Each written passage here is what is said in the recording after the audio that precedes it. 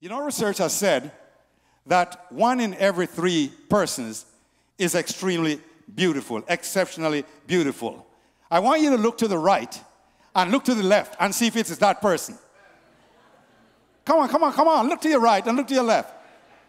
Well, if it is neither of those persons, it must be you.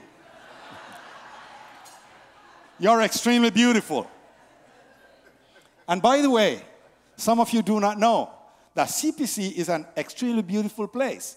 The recently crowned Miss World, you heard me right, Miss World, her mother is a member of this church. I want to get some of those genes from her. Her mother and aunt are members of this church. Miss World, most beautiful woman in the world right now. You are all beautiful. We are all beautiful.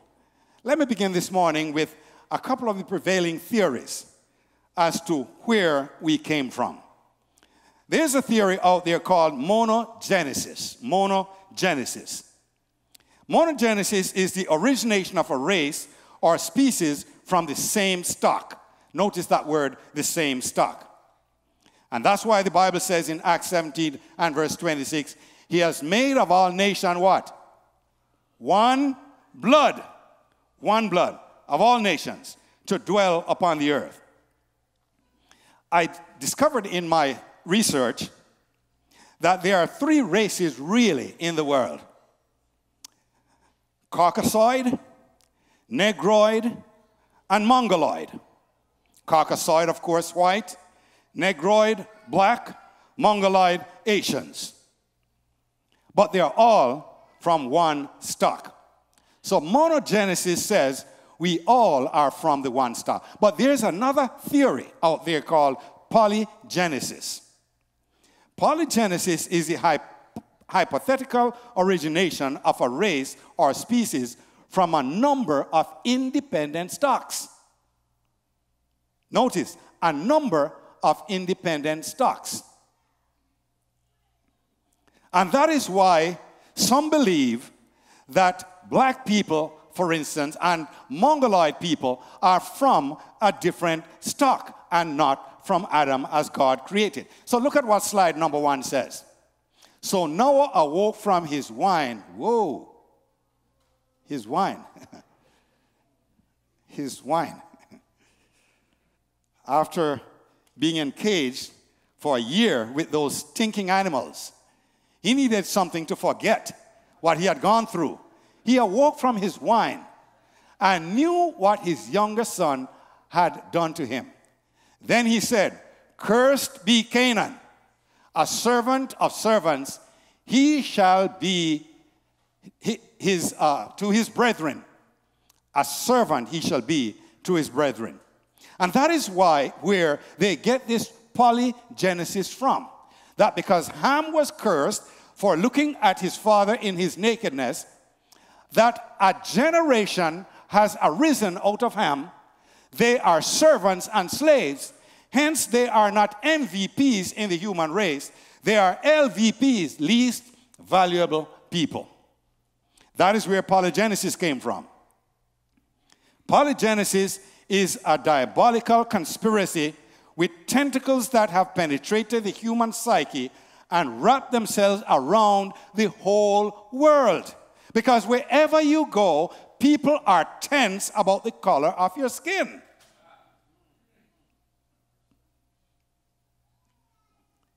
Where did we come from? Where did we come from? I told this story 2 years ago in the context of education. Who was educating your children? But today I'm going to tell you this story in the context of where did we come from. A 10-year-old boy came home from school one day. "Mommy, I have a question to ask you." Mommy picked him up. They drove home. "I have a question to ask you." And he said that about, 10, 15 times. Mommy said, "What is the question?"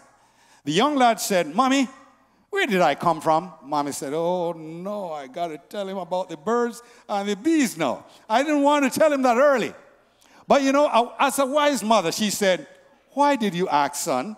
He said, "Well, Mommy, today, Tisha told me that we came from monkeys. And I don't want to come from monkey, Mommy." "Did I really come from monkey?" Mommy said, "No, boy, let me tell you where you came from. God fashioned you in my womb. And you were born as a little baby, and you grew up, you learned to creep and crawl and to walk, and now you're in school and you're learning. So God made you, you were made in the image of God. Well, you know, father drove home a little bit later on, and the boy went over and he said, Daddy, I have a question to ask you. What's the question, son? Daddy, I have a question. What's the question, son? Well, Daddy, where did I come from? Daddy said, okay, boy, I'll tell you where it came from. Once upon a time, you were a little amoeba. What is an amoeba, Daddy? A little thing with just one cell. And afterwards, you became a tadpole. And you were swimming around in the lake. And then you became a frog and you jumped out of the lake. And afterwards, you became a rabbit and you were jumping a little bit higher. And then you became a kangaroo and you were jumping still a little higher. And then you became a monkey and you were swinging back and forth from the tree. And the boy said, oh, Daddy, I don't want to be a monkey. So he went over to his mom and he said, Mom, really, where did I come from? Daddy told me that I came from monkey. Mom said, boy, sit down, I'll tell you the truth. I was telling you about my side of the family and he was telling you about his side.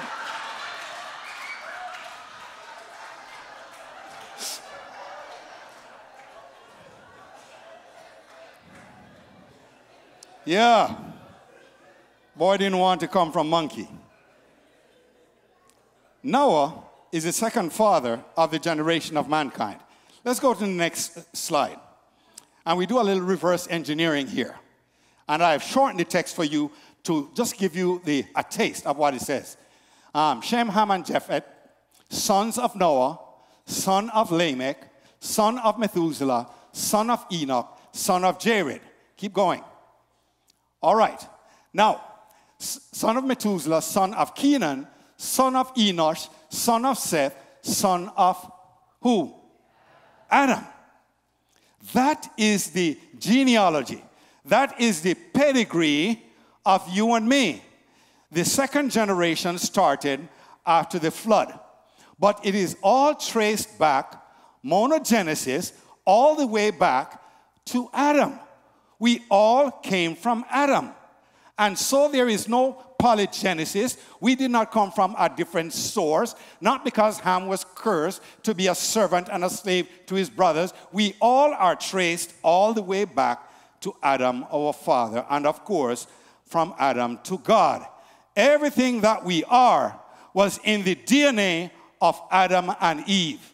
God planted deep down in them the stem cells that would grow into different organs and would grow into different colors of people and would go with people with different shaped eyes and different shaped nose and different shaped lip. God planted it all in Adam and Eve.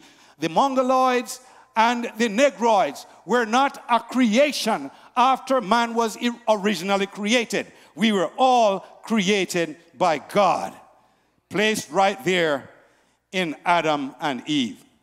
Many years ago when Lego started coming, my girls were young and we went out and we bought a box of Legos. And it was so much fun to just sit down and build all kinds of stuff out of the Legos. Planes and trains and buses, you know, and pools and bridges and so on and so forth. And it dawned on me as I was preparing this sermon that, you know what? Adam was like a complex Lego. And out of Adam, we have built Negroid and Mongoloid and Caucasoid, and we all have come out of Adam. But God planted those dominant genes in Adam and recessive genes also, so that they would develop and manifest themselves in who you and I are today. We are all brothers and sisters, no matter how we look. CPC is a reflection of heaven, a rainbow coalition of people, of all races and all faces, because we all belong to the one God. Monogenesis, it goes back to Noah. So Noah begot Shem and Ham and Japheth and begot all of us, one grandfather, one blood, one nation, different tongues, different faces, in different places. We all are from the one source, but all from Adam and from God. The one DNA that has made you and me one nation, one blood under God. And I say, yes, sir, that is the absolute truth, because the Bible says so. We are one blood under God. In your body, your hand does not look like your foot. Your foot does not look like your eye. Your eye does not look like your ears. But guess what? They came out of the one body. They are all a part of the one body. So where the polygenesis theorists find it that we look differently and we should look differently because we are from different stock is absolutely unbiblical. You and I are from the one stock, from God our Father, who made Adam and Eve in the beginning. For example, monogenesis, the first automobile by Carl Benz, was made in 1885. The first airplane by the Wright brothers in 1903, the Kitty Hawk. Polygenesis would say different parts of a plane or car are made of different materials by different individuals in different parts of the world. And that is true. But monogenesis says we are all traced back to God our Father. So when you and I walk around, we must not walk around with our shoulders bent over and with our faces looking to the ground as if anyone is better than us or anyone is less than us. Nobody is better than you. Nobody is less than you because we all belong to the one Father. As someone said, God don't create no junk. Pardon the grammar. God don't create no junk. It's the undeniable truth that God loves us no less than he loves people who think they are better than us. You heard me right. God loves us no less than he loves people who think they are better than us. Humans are made of one blood, one flesh, by one hand, the hand of God. Hence the Caucasoid, the white. The beauty is no better than the Mongoloid, the Asian. Their beauty is no better than the Negroid, the black. Beauty in God's eyes is just plain beauty. So celebrate a little bit of heaven on earth. I like to come to worship at CPC because we all get along together as brothers and sisters. We must all live together as brothers, or we will perish together as fools. Martin Luther King Jr. Polygenesis, ethnic and cultural relativism and oppression led to the slaughter and the genocide and the Holocaust and Bosnia and Rwanda. It is all because of this theory of polygenesis. Some people are less than the others, and so those who believe that they are more should persecute and kill those that are less than them. And it is still holding our children in cages like they are animals today. That is polygenesis at work. Your children and my children, made from the one stock that we are made from, are being held in cages because there are some people who believe that certain classes of people are less than others. I don't know about you, but my righteous indignation gets going and my blood boils when I think about it.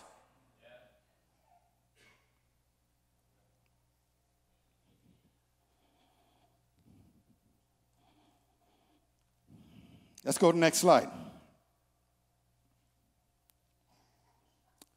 Black beauty.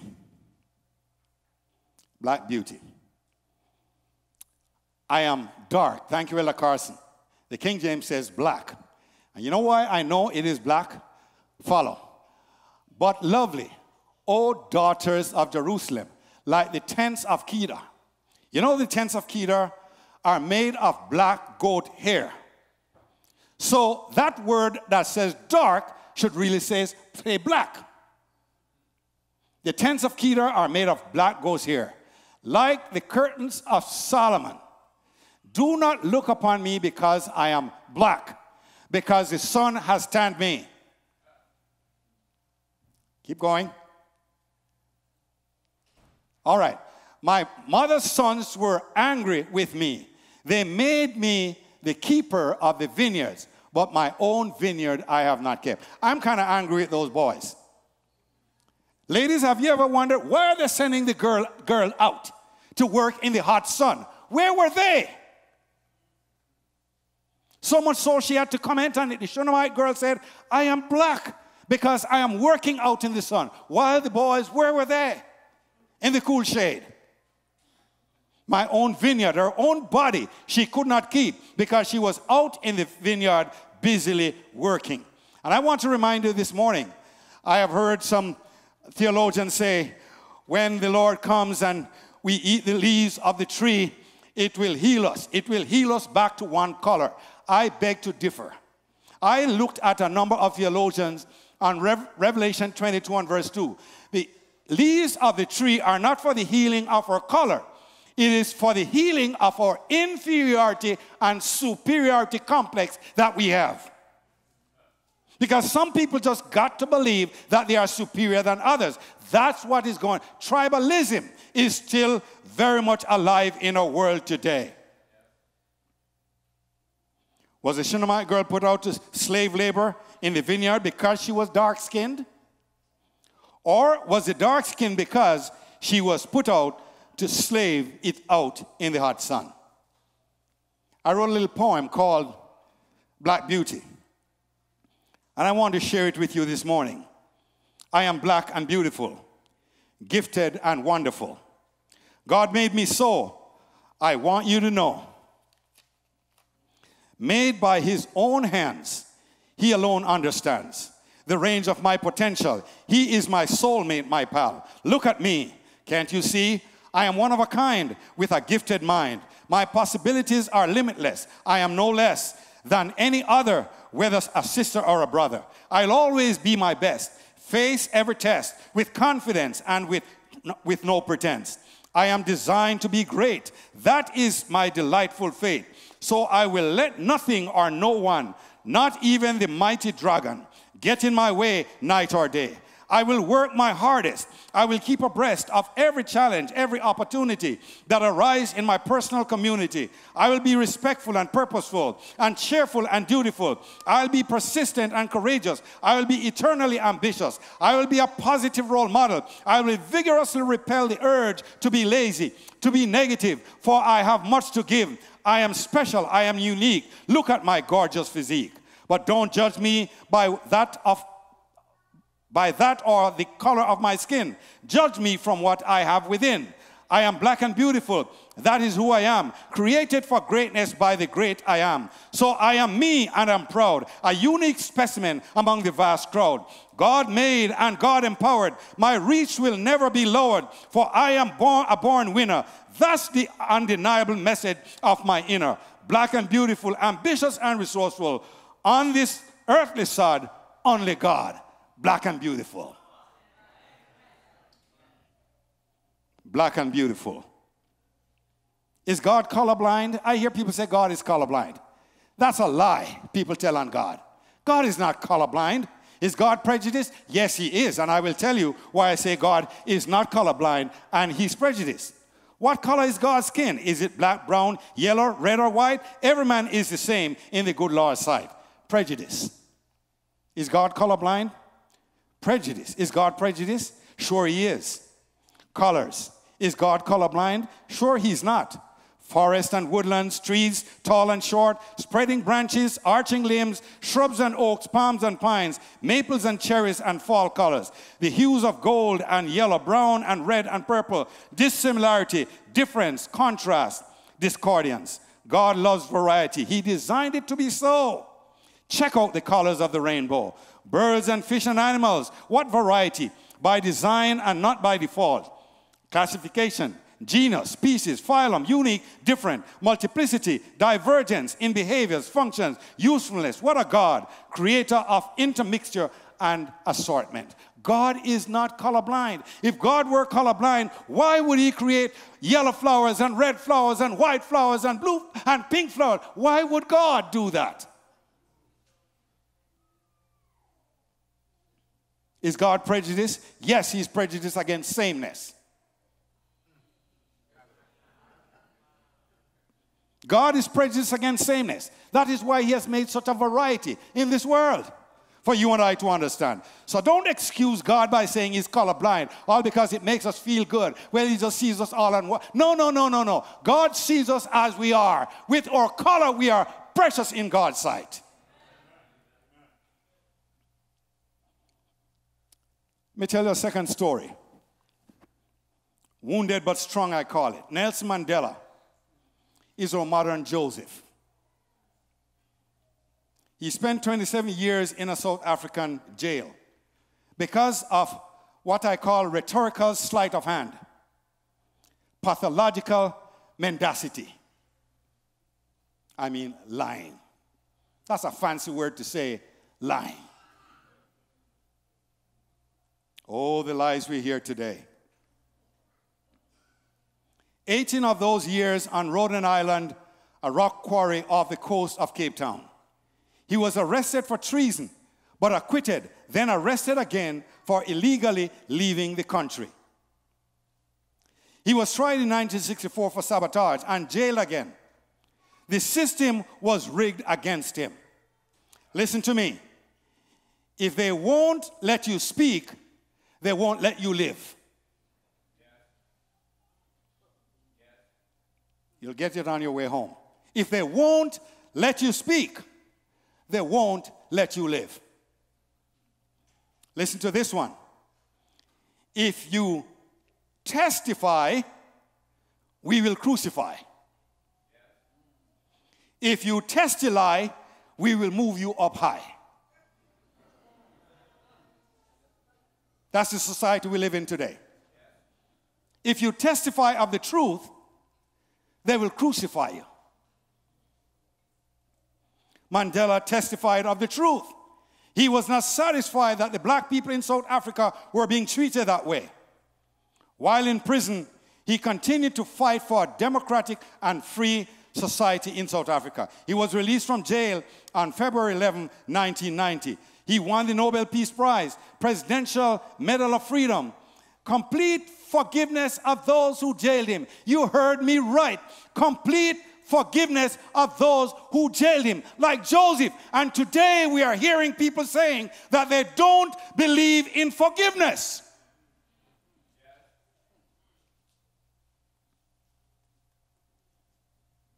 I hope to see Mandela in heaven. I plan to see him in heaven.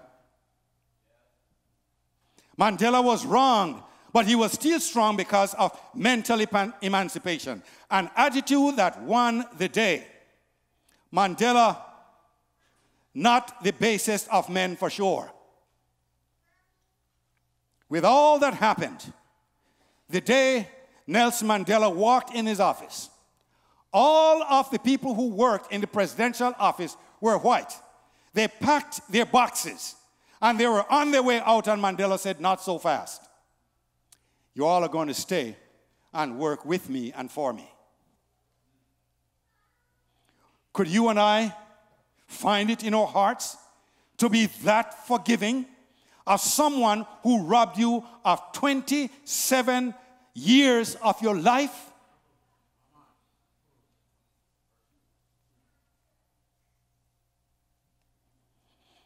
In researching for this sermon, I ran into some statistics from the government website. Black history, they call it, and mass incarceration. Mass incarceration in the United States is one of the main forms of punishment for the commission of felony and other offenses. The U.S. has the largest prison population in the world. Did you know that? We don't have the largest population in the world, but we have the largest prison population in the world and the highest per capita incarceration. Follow me. Since 1970, the incarcerated population has increased by 700%. And I'll tell you who is in those jails. Hold on.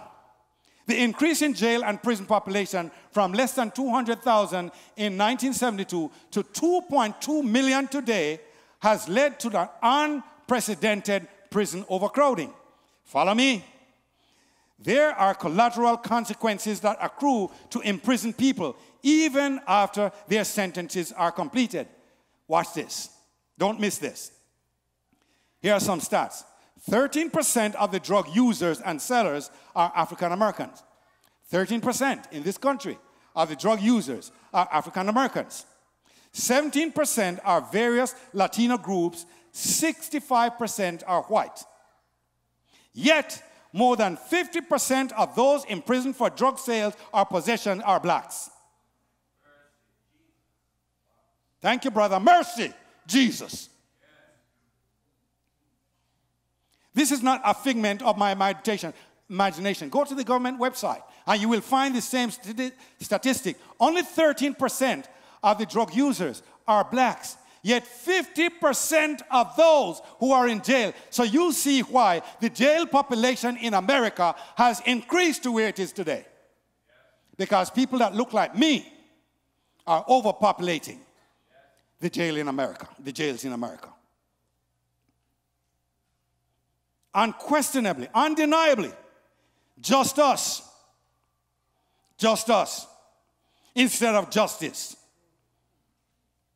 Our society has succeeded in weaponizing the color of one's skin, the shape of the nose, the accent of our speech, weaponizing our economic status, weaponizing our academic achievement, weaponizing our country of origin, weaponizing our religion and sexual orientation, all weapons of mass incarceration, mass intimidation, mass exclusion, mass suppression, and mass destruction.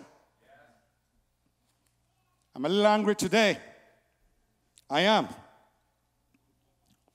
Because we thought slavery was over. But here I come, slavery. But I want to remind you today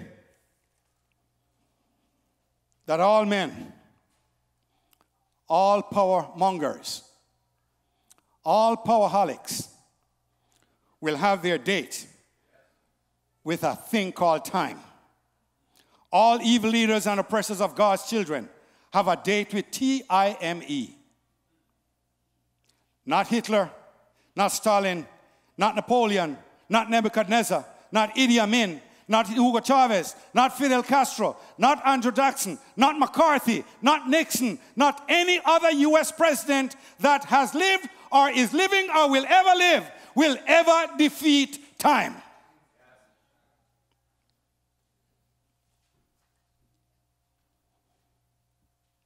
Blacks are suffering today from what we call generational PTSD. But it's more than high time for generational emancipation. We got to be emancipated. We got to come to the place where we say we have dealt with the past and we have forgiven like Mandela has done. But Jim Crow is not dead. Of the 12 countries that are prohibited from entering this country right now, every last one of them is a country with people of color. Wake up, folk. Every last one of those countries are countries with people of color. The polygenesis theorists and believers believe that people of color do not deserve to be in this country.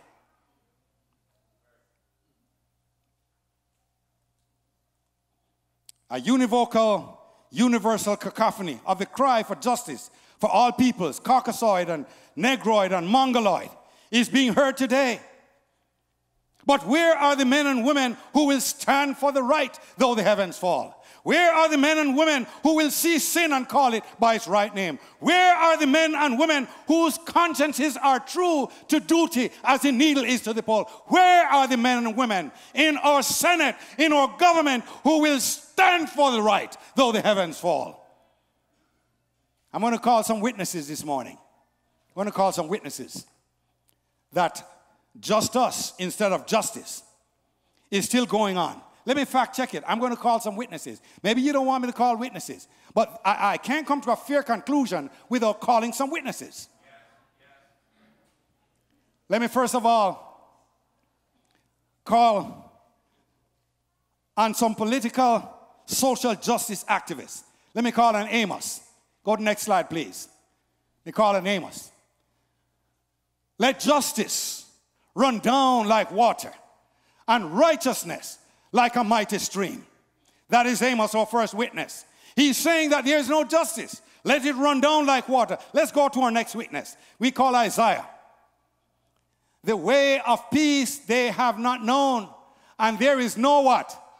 Justice in their ways. They have made themselves crooked paths. Crooked paths. Crooked paths. I say crooked paths. Did I say crooked paths? They have made themselves crooked paths.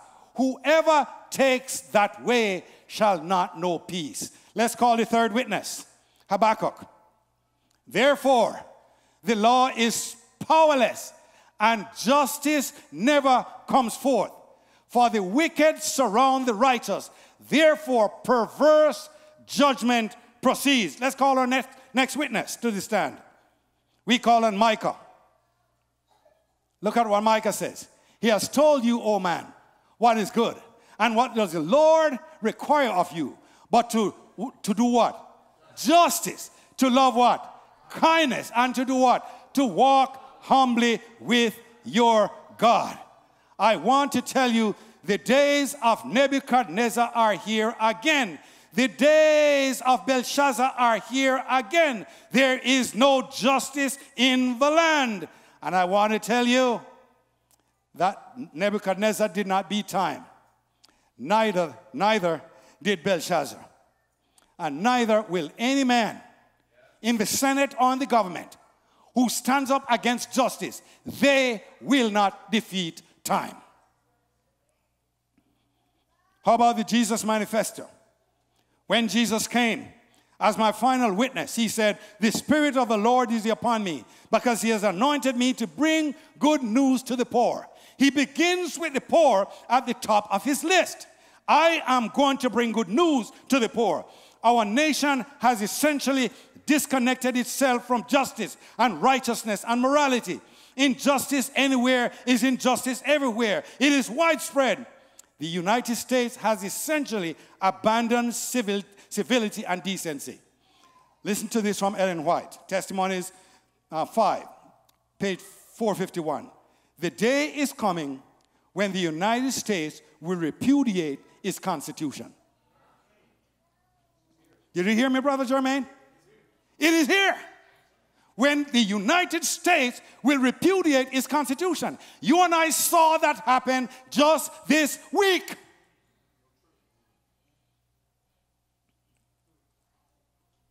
Check me out. Testimonies, volume 5, page 451.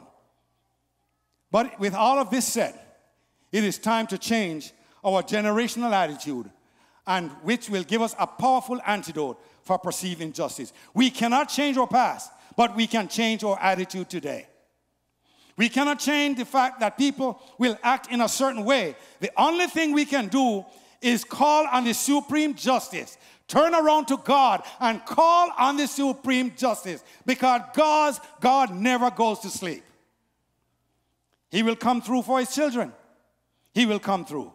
I am convinced, says Chuck Swindoll, that life is 10% of what happens to me and 90% of how I react to it. We can change our attitude. The only environment we can control is the one inside of us. So let me go to the last part of my message today. Emancipation Proclamation. Free at last. 1863, Abraham Lincoln declared an end to slavery. And by the way, slavery had ended in Jamaica long before 1863. Them Maroons were bad guys.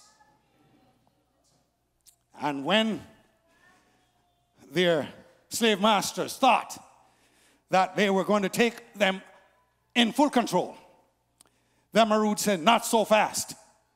And they fought them tooth and nail until they had to flee the country. So slavery was abolished in Jamaica. Jamaicans have hot blood, you know. Oh, it was abolished in Jamaica before it was abolished in the United States of America.